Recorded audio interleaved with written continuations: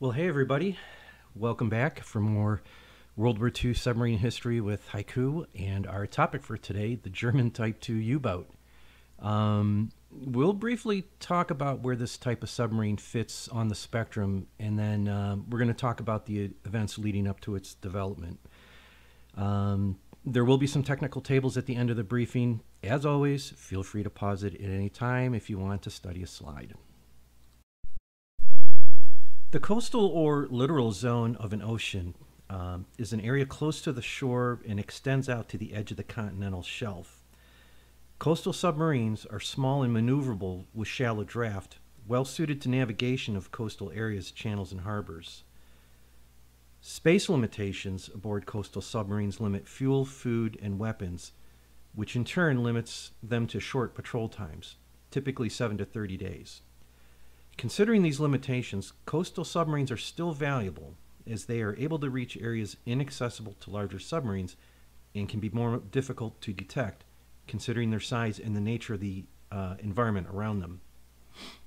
Now, during World War I, the advantages of rapid construction and portability encouraged development of the UB torpedo launching and the UC mine-laying coastal submarines in 1915 to operate in the English Channel. These coastal submarines displaced only 15 to 20% the weight of a conventional U-boat, but they could be built in 1/4 of the time it took to complete the larger seagoing U-boats. So one of the essential conditions of the cessation of hostilities of World War I was the delivery of the German U-boat fleet to Britain. And to add insult to injury, the future development, production, and possession of submarines by Germany was also prohibited by the treaty.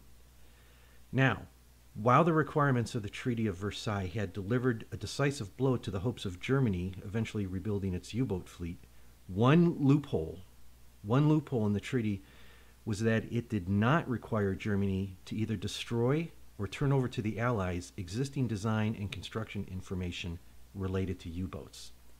And it was through this loophole the Reichsmarine and the German shipyards saw an opportunity to continue the development of the U-boat through clandestine means.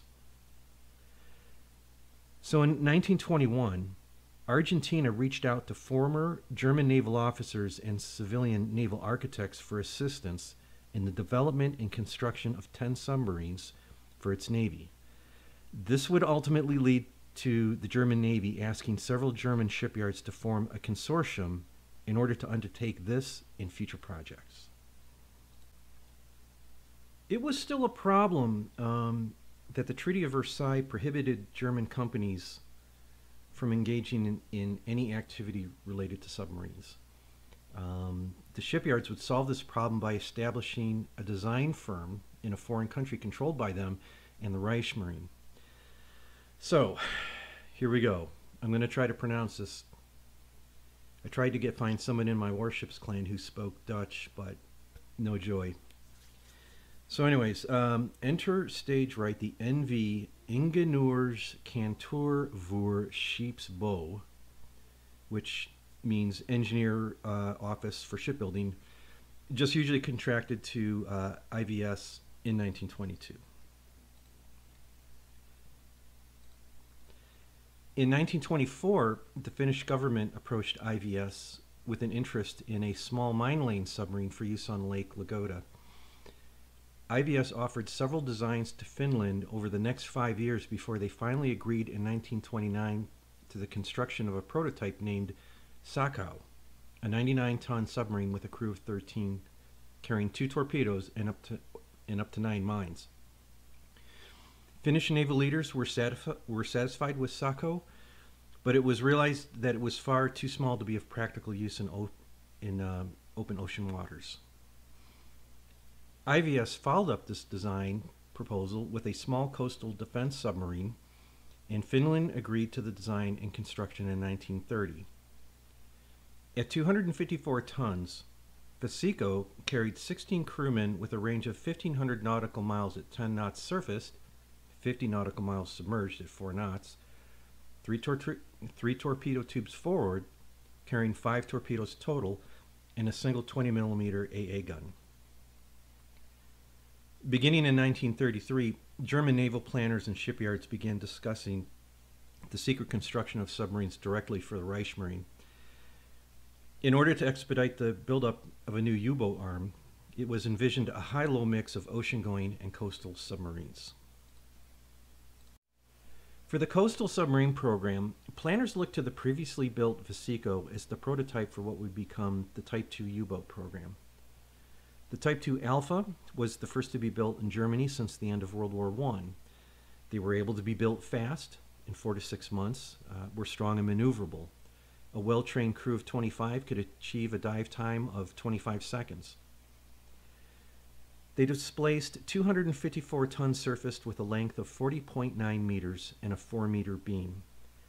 Twin 6-cylinder diesel engines providing 700 horsepower to propel a surface boat up to 1,600 nautical miles at 8 knots, 13 knots maximum. Likewise, twin electric motors provided 360 horsepower and gave a submerged range of 35 nautical miles at 4 knots with a 6-knot maximum. Test depth was 150 meters. Something I'll note is that the diesels in this boat probably a little bit underpowered. Those diesels would have benefited from supercharging, but it's not something that was envisioned for this class. The limited range and small torpedo capacity of these boats ensured short but frequent patrols, typically 7 to 14 days. This did give the upside of ensuring that the crew mostly ate fresh food for the duration of a patrol. Later versions, Bravo through Delta, introduced additional fuel storage, improved electric motors, and additional batteries to increase surface range to 5,650 nautical miles and submerged to 56 nautical miles. All versions of the boat had 3 forward-firing torpedo tubes, 6 torpedoes total. Up to 18 mines could be carried for mine laying operations. Deck armament varied slightly by hull, but was typically limited to 1 or 2 20mm cannon. Eventually, snorkels would be added to a handful of the boats before war's end, and a total of 50 boats were built under this class. In this picture, you'll notice the Naxos radar detector on top of the snorkel. You would have to have some sort of radar detector on top of your snorkel because the snorkel could still be picked up by radar. It was harder, it had a much lower return, but it could still be picked up. And since you're at periscope depth when you're using your snorkel, you need that early warning so that you can get down to a deeper depth. During the war, these boats operated predominantly in German coastal waters, the British Isles between 1939 and 1940, and in the Baltic from the summer of 1941 and onwards. As well as conducting combat patrols, the Type II served as a training platform and was typically the first command for captains fresh out of U-boat commander school. Small boats as they were, a few achieved great success during the early part of the war under the command of such legendary U-boat captains as Wolfgang Luth. Between January and October 1940, Luth managed to sink 64,185 tons of Allied shipping while commanding the U-9 and the U-138. Fellow U-boat captains would do some office sniping at Luth. Because of his milk runs later in the war into the South Atlantic on the bigger boats. But you know what? The fact that he was able to sink so much shipping in and around the British Isles in this dugout canoe, it's really remarkable. 6 Type II Bravo U-boats were transferred to the Black Sea between 1942 and 1943, where they operated against the Soviet Union until 1944. How did they get there? This is a really fascinating story, and it goes like this. The process started in the German Kiel shipyards, where the boats were disassembled as much as possible to lighten them. Once a boat was lightened, it would be put on its side on pontoon barges for river transport. The boats were towed down the Kiel Canal and the Elbe River to Dresden, Germany, where they were lifted from the barges and placed onto special tractor trailers. While the boats moved overland via the Autobahn to Ingolstadt, Germany, their pontoon barges were transported by rail to meet them when they arrived. In Ingolstadt, they were loaded back onto their pontoon barges to continue their journey down the Danube River to Linz, Austria.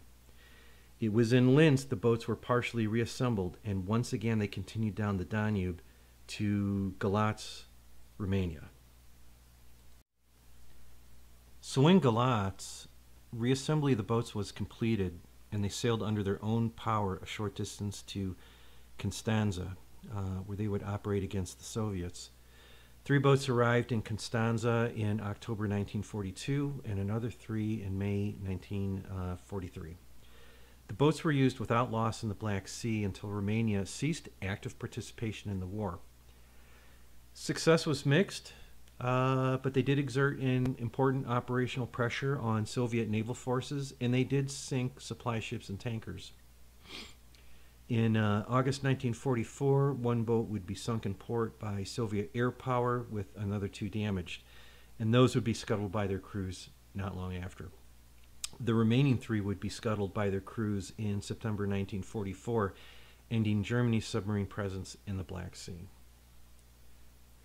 One interesting innovation about the Type II boats was the use of the quart nozzle around the propellers. A quart nozzle, or ducted propeller, is a marine propeller fitted with a non-rotating nozzle developed first by Luigi Stippa in 1931 and later Ludwig Kort in 1934. The quart nozzle improves the overall efficiency of the propeller at low speeds, below 10 knots. Above that speed, the inefficiency caused by the drag produced by the shroud exceeds the efficiency of the increased water flow through the propeller. And we're going to see that. I have a chart that will support that. Okay, so we're at the point where we're basically wrapping up the brief. I have 3 tables I want to share with you. They have detailed technical information about the Type II Alpha, and then there is a chart as a comparison between the different subclasses. And like with ships and probably airplanes, you get this mission creep. So you have a contract for a boat or a plane, and you realize that you need a little bit more of this or a little less of that, and instead of going out and designing a whole new frame, you try to work with what you have and see how you can improve it. But you can see here how the changes in the Type II between the Alpha and Delta variants, how that changes their mission. The last table here is the one that I really wanted to emphasize. This is like a fuel burn chart with the Type II Alpha through the Type II Delta. The first row is what's important. For the Type II Alpha, running at 8 knots, which is standard speed, they would probably be running a little bit less than that most of the time, but for this comparison we're using this. We can see that it has a fuel burn rate of 138 nautical miles per ton of fuel. Now look at the Type II Bravo. Its fuel burn rate is 180 nautical miles per ton. The Type II Alpha did not have the quart nozzle. That was introduced with the Type II Bravo boats. And as we look across that row, we can see how the fuel burn rate for the Type II Charlie and Delta, it's still higher than the Type II Alpha. And, that's that quart nozzle effect. So it worked. So anyways, that's it for today, everyone. Thanks for watching. I hope you enjoyed the briefing, and we'll come back again. Feel free to contact me via email. I am on Discord, Twitter, and I do have a Patreon. Special thanks to the United States Naval Institute for doing the job that they do so well. Their publishing arm is an invaluable resource to the preservation of naval history. Consider becoming a member so their work can continue long into the future. Till next time, peace out.